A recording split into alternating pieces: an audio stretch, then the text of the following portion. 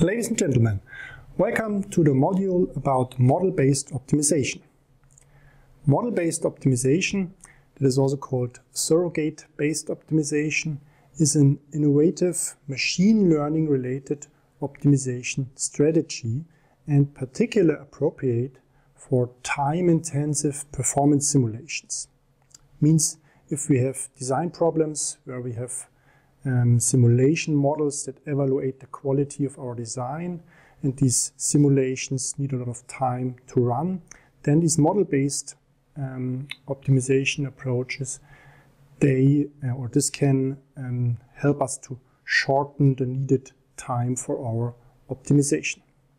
And since we often use such simulations in architecture or urban design, urban planning, this model-based optimization seems to be very useful for such kind of optimization problems, and that's why we included it into this module, into this course. This introduction is based on the research and publications of Thomas Wortmann, who explored these model-based optimization techniques in the context of architectural design problems, and especially who developed a component that we can use in our modeling, design and simulation environment, Rhino and Grasshopper. The references to these papers from Thomas Wortmann, they are provided below this video. Model-based optimization methods find good results with small number of simulations. So that's what I mentioned. You don't need to run a simulation for each of your design variant. There is a smarter way to do this. This high speed of convergence is important for design problems that include, for example, a daylight simulation or building energy simulation or network centrality analysis, or as we do it in our example in the next lesson, a view field analysis, where a single simulation may take several minutes or even hours to complete. Under such conditions, it's impractical to perform thousands of simulations required by the population-based meta-heuristics, such as the evolutionary algorithms that we considered so far in this course. There are different approaches for optimization that can be distinguished in the three broad categories that are shown in the diagrams beside me. First of all, there is the direct search. In the middle, there is this model-based method, and on the right-hand side, the meta-heuristics that we used so far for our evolutionary algorithms. Model-based methods approximate the design space as a whole by constructing a surrogate model. That's the model, why we call it a model-based optimization. So this surrogate model of the implicit mathematical formulation of the simulation-based problem. So you make a model of your problem, respectively, of the fitness landscape that we considered in the modules before. Surrogate models are much faster to calculate than simulations, so that's why we use them, and thus they can accelerate the optimization process. However, as approximations, surrogate models are less accurate, that's the price that you have to pay, than the underlying simulation. So it's faster but not that accurate. Accuracy is a concern especially for approaches that replace time-intensive simulations with surrogate models and then apply optimization.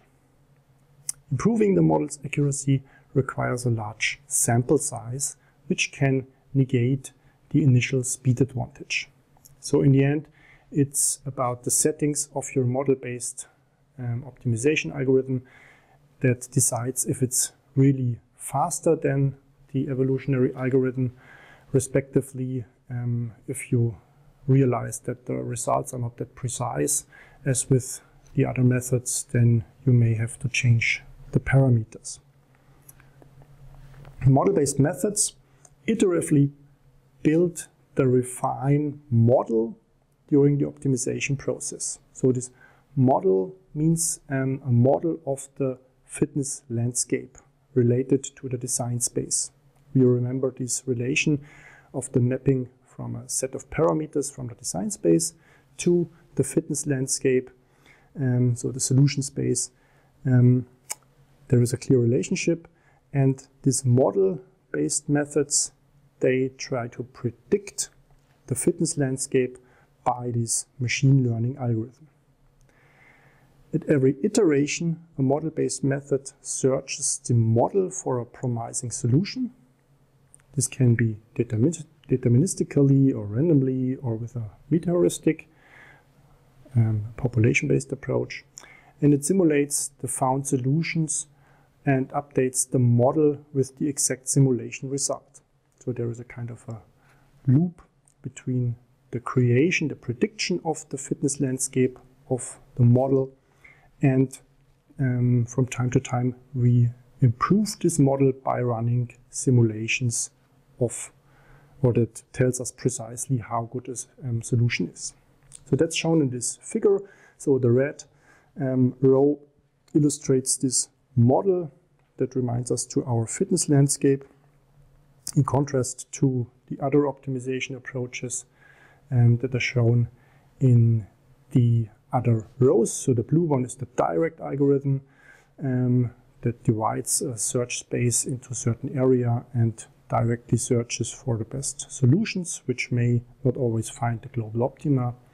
And the yellow column is the one that we already know very well, this population-based simulation, where we have a population that explores the fitness landscape, our solution space. More recent global model-based methods approximate this design space on a global level. So it creates these surfaces for the whole design problem. And it constructs a surrogate model with a variety of statistical and machine learning related methods.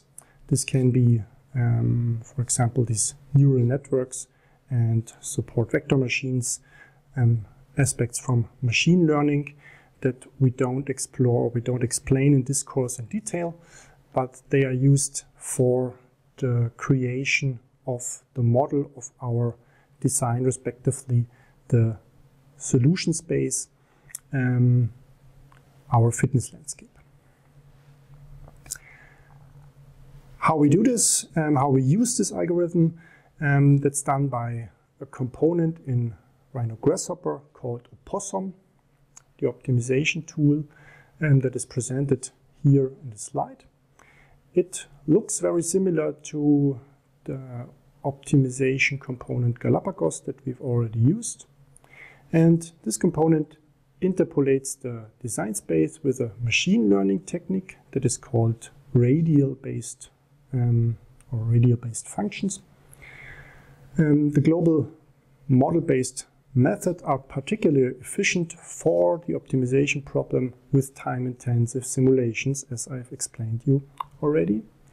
And it also can cover a complex relationship between our design parameters and the objectives or the fitness function.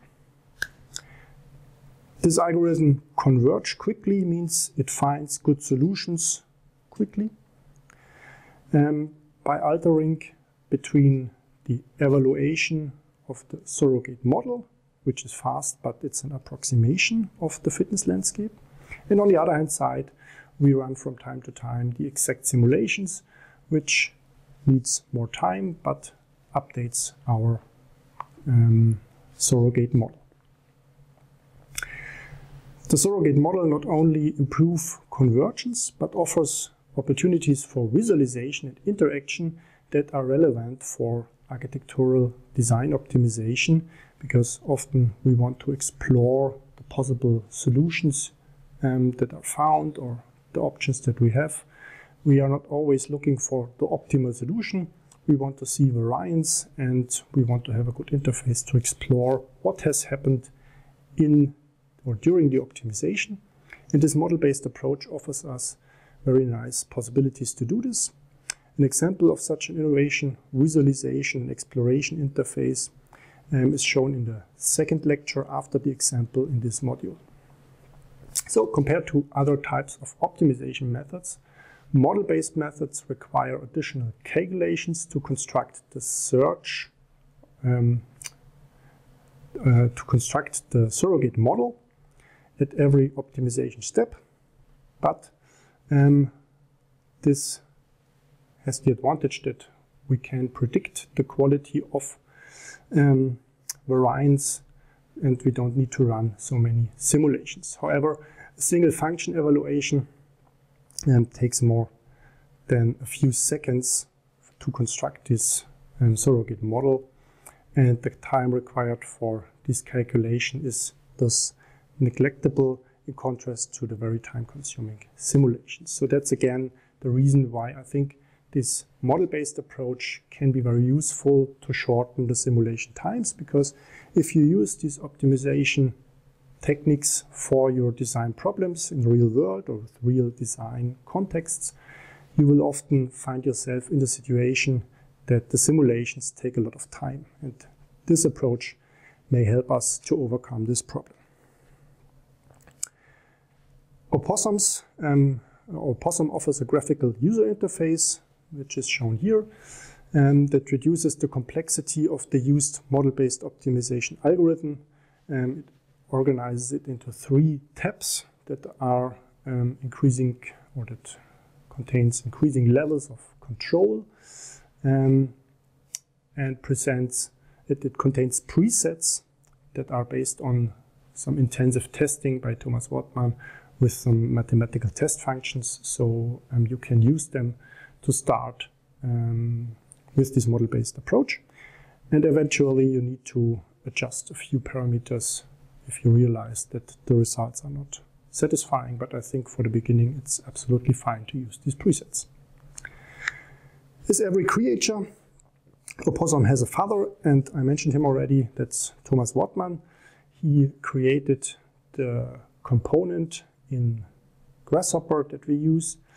You have to register for the component at the website after you download Opossum.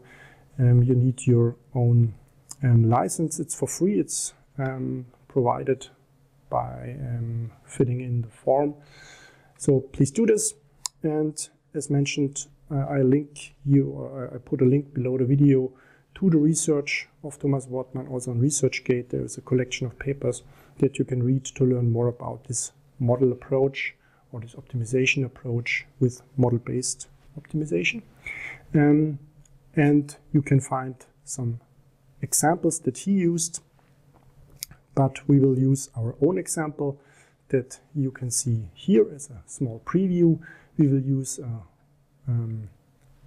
visibility view field. That's the analysis, what you can see or how much open space you can see from a certain location. And we use this as a fitness function or as our simulation to compute the fitness of of a design where we place these rectangles that you can see, some kind of buildings that shall be distributed to minimize the area that we can see from certain points in this analysis area. I will explain you the details in the example in the next lesson, but if you want to learn more about the visibility analysis, that's covered in another course on the online teaching platform called Parametric Urban Design and Analysis. But for now, this was the introduction to the concept, the theory of model-based optimization. Next, we will look into an example.